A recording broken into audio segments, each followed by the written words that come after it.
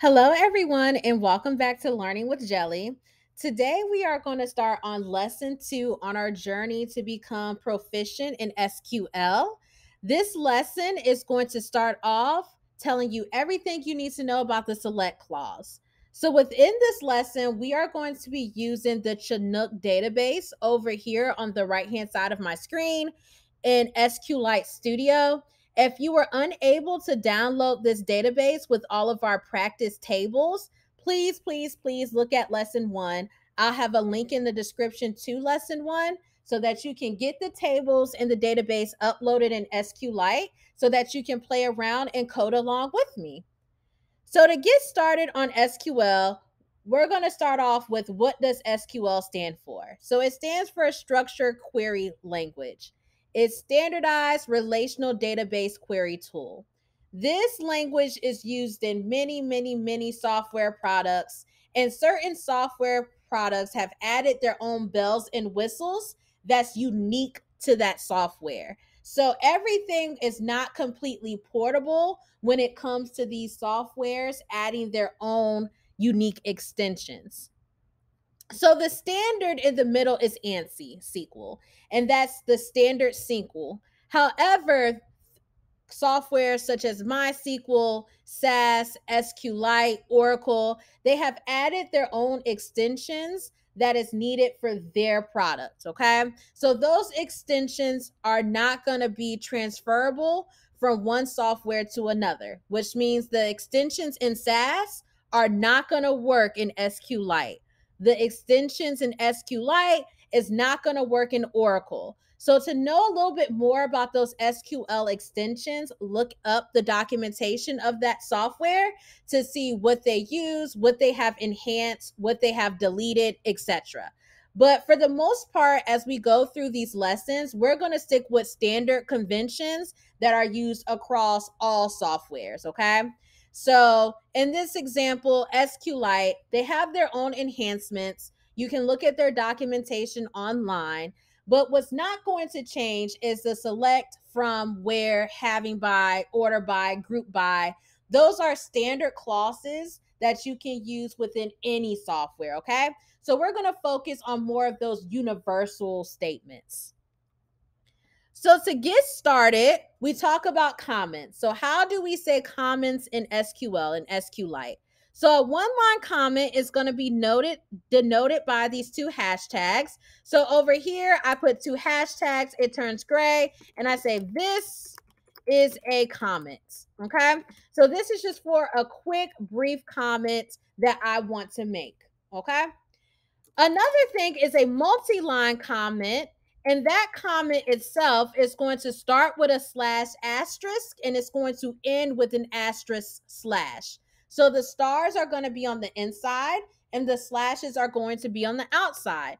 And the most common place that you see these comments is at the top of your editor, or it's going to be in between significant queries. So I want to just tell the user this query is used for determining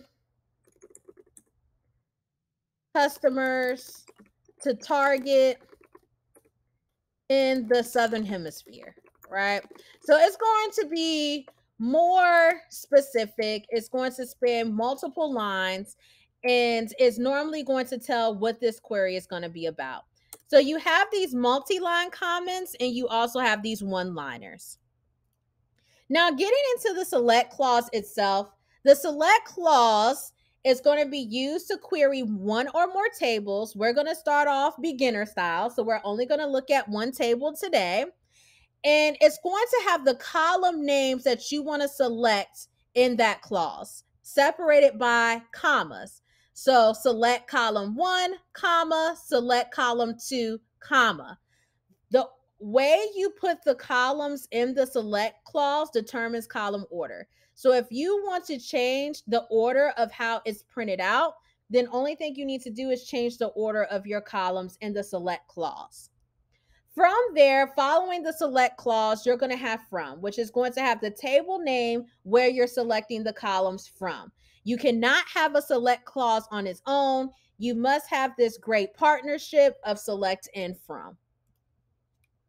So in our first example, we want to select the title and album ID from the album table within the Chinook database. So once again, if you don't have this practice database uploaded in SQLite, and if you don't have SQLite downloaded on your Mac or Windows, see my first video and it takes you through how to get set up and putting in this database into SQLite.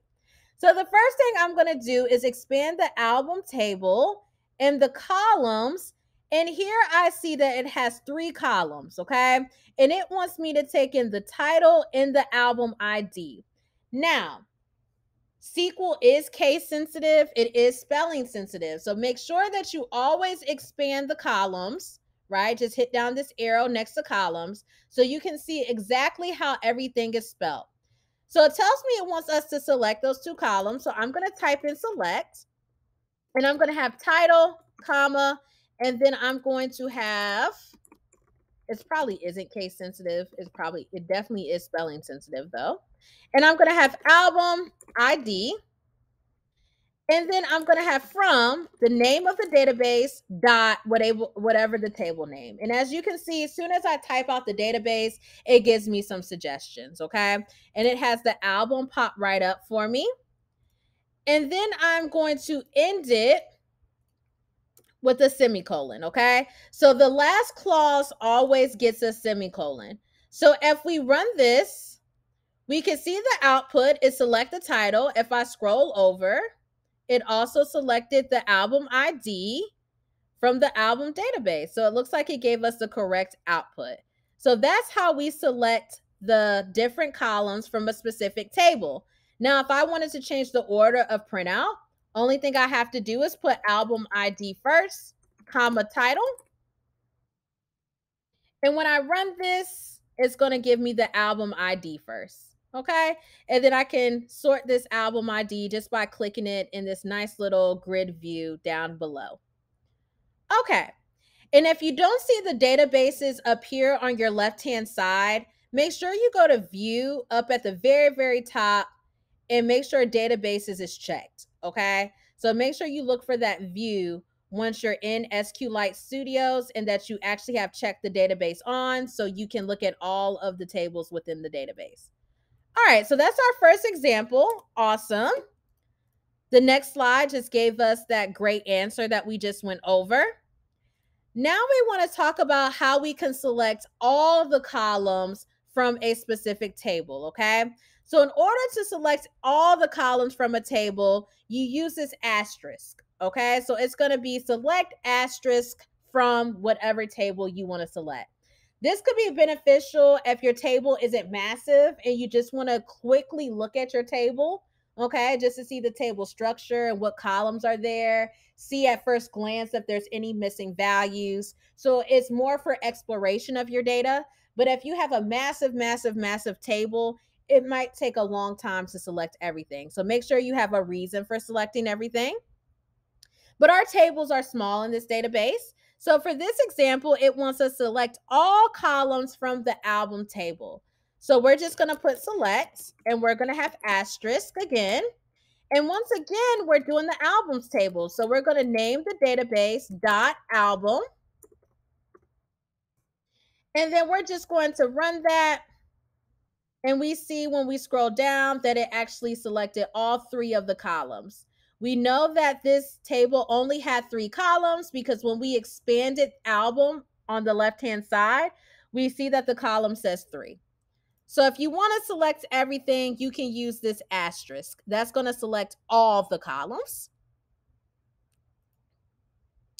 And we just have that printed out for you in the PowerPoint as well. And now the last thing that we're going to cover is select distinct. So select distinct is used to eliminate duplicate rows based on a column. So it's going to apply to all columns in the select clause. So if you have 3 columns in the select clause, it's going to select distinct of all 3 of those columns together, okay? So we're just going to practice with selecting distinct of one column. And it wants us to select each unique state from the customer table. So I'm going to collapse the album and I'm going to expand customer. And I see that the columns are 13 and it does have state here. So since this is a small table, the first thing I'm going to do is select everything because I want to see exactly how many rows is in this table. So I'm going to say from Chinook dot customer, and then I'm going to run that. And I see that I have 59 rows that's loaded. So I'm pretty sure there are going to be some duplicate states. It looks like SP is a duplicate state. So when I print out each distinct state, I should have way less than 59 rows, right? So now I'm going to change this asterisk to select distinct. And I'm going to call what column I want the distinct of, and that's state, just to see where my customers lie. And it gave me 26 rows. So it looks like I have customers in 25 different states since there's this null value. And that may be interesting to you down the road. Maybe you want to replace that null value with something. Maybe customers that have the state equal to null share a similar characteristic, etc. So that is how we remove duplicate rows by using select distinct. So just to recap, we went over select distinct. We also went over the asterisk and letting us select all columns. And we also learned how to select specific columns from a table, okay? We also focused on how to do one line and multi-line comments. And we also know that different softwares have different extensions, and an extension in SQLite may not work in SAS. So that is our intro to SQL, all about the select clause. We are going to get into the where clause and subsetting our tables based off of conditions in the next lesson. As always, if you need to download this database, please look at lesson 1. That link is going to be in the description. Please like, comment, subscribe, share the video. And thank you again for tuning in with Learning with Jelly. Bye-bye.